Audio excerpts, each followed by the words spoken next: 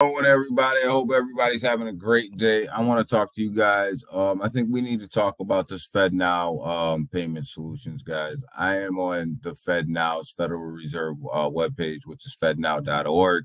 And we're going to kind of go ahead and look at some things and talk about some things when it comes to FedNow, guys. I think FedNow, when they first started to talk about it, I was thinking to myself, why would they do this? This doesn't make sense. This is they're doing what cryptocurrency already does. Why recreate something that's already here?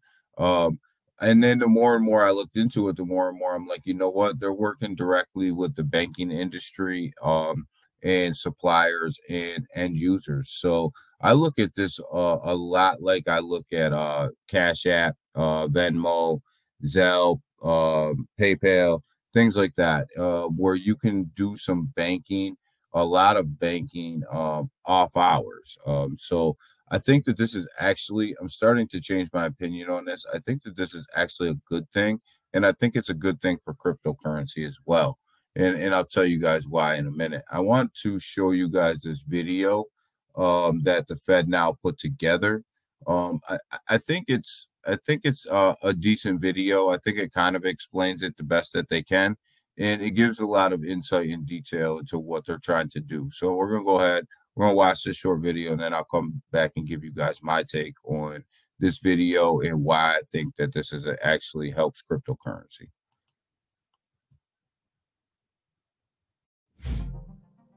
In today's fast-paced world, time is money. More people, businesses, and organizations are demanding instant payments. That's why the Federal Reserve is developing the FedNow service, a safe and efficient instant payments infrastructure that will modernize the U.S. payment system.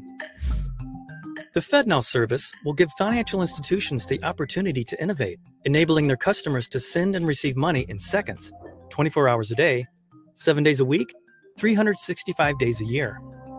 Funds will settle between financial institutions in real time, which means there's no buildup of interbank obligations, and end users will have access to the funds in seconds. How will the FedNow service work? Imagine the owner of a coffee shop is running low on coffee beans and needs to schedule a quick delivery. She places an order, and the coffee bean company sends her a request for payment. She responds to the request for payment and pays for the coffee beans right then and there through an app from her credit union, which uses the FedNow service. Once she initiates the payment, her credit union screens the payment and sends an ISO 20022 compliant payment message, either directly or through a service provider to the FedNow service over the Federal Reserve's FedLine network.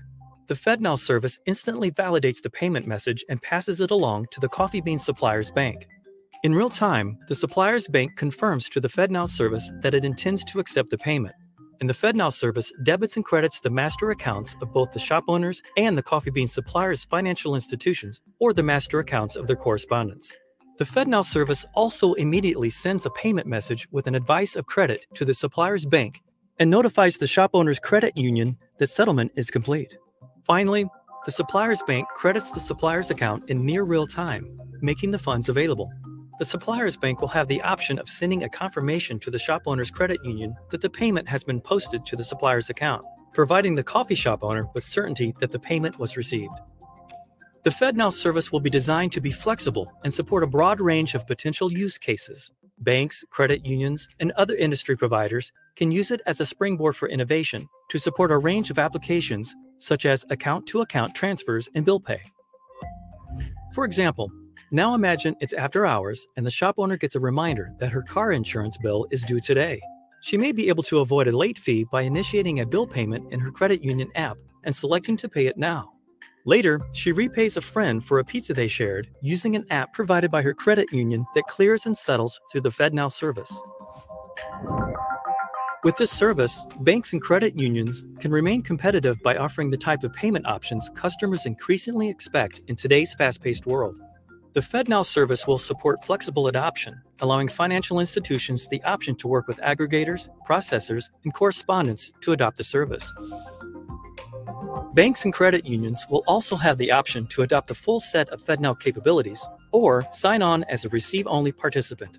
The initial launch of the FedNow service will focus on core clearing and settlement capabilities. Additional features will be released in phases to meet evolving industry demands and changes in technology.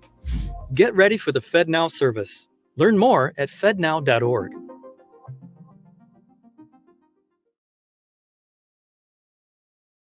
So there we have it, guys. That is the FedNow's overview of what their system is, and I think it's actually a pretty unique system. I think it's going to help cryptocurrency because they specifically talk about working with the actual ISO 222 compliant tokens, which is going to actually help the ISO coins actually grow in popularity and grow in use case and grow in transactions as well. And one of the big ones I think that's going to play a key role in this is quant, because we can go to, let's see here, where is that?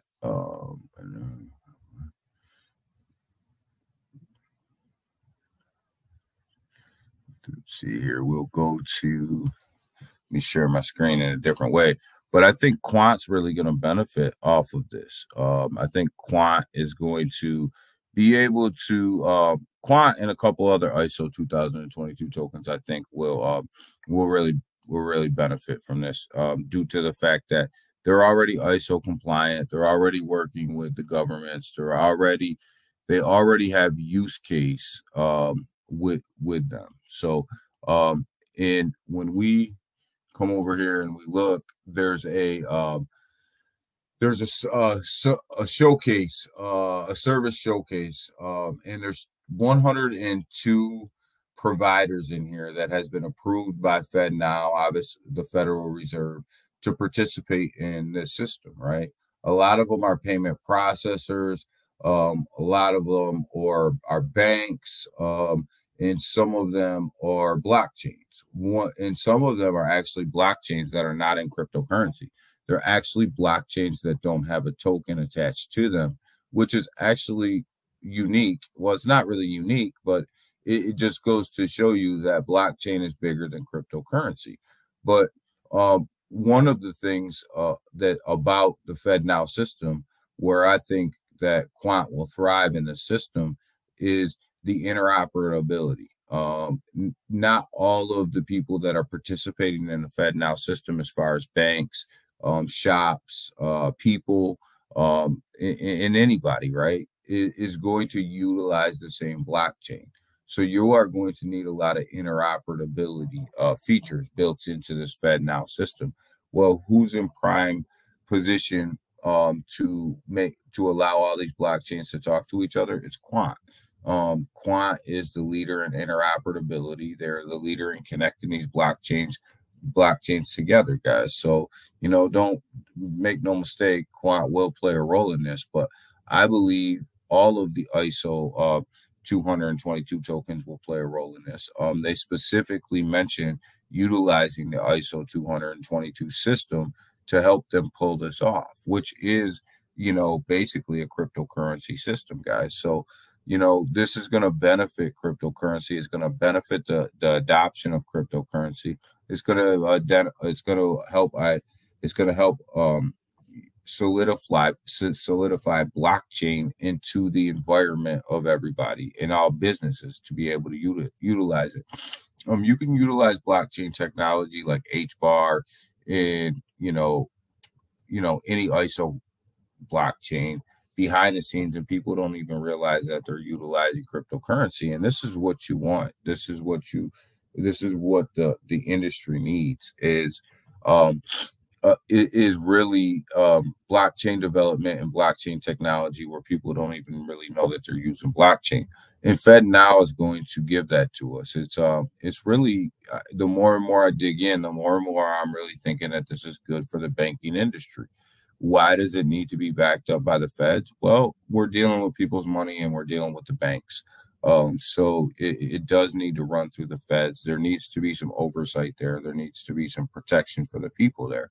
So, much like these banks collapsing now, the feds really bailing them out and protecting the depositors. So, this because it does deal with banks and it does deal with financial transactions from the banks, it makes sense that the federal government would be overseeing this. But, don't get lost in that and miss the fact that, they're talking ISO 222 compliant services here. So think about all your ISO coins and how they could play a role into FedNow that you own, and you can see the upside here, guys. So for cryptocurrency. So that's my take on the FedNow system.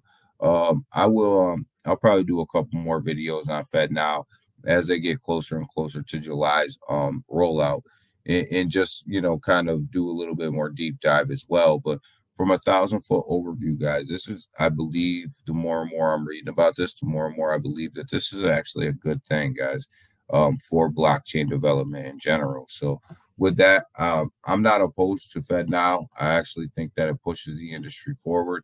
And right now, from everything I can see, not too bad. And the fact that they put ISO 222 in there is even better. That's great. So go ahead, like this video, share it out. Go ahead, subscribe to the channel, guys. It's free. It's free for you. It means a lot for me. I appreciate your guys' time. Appreciate you guys watching the video, and hit you up on the next one.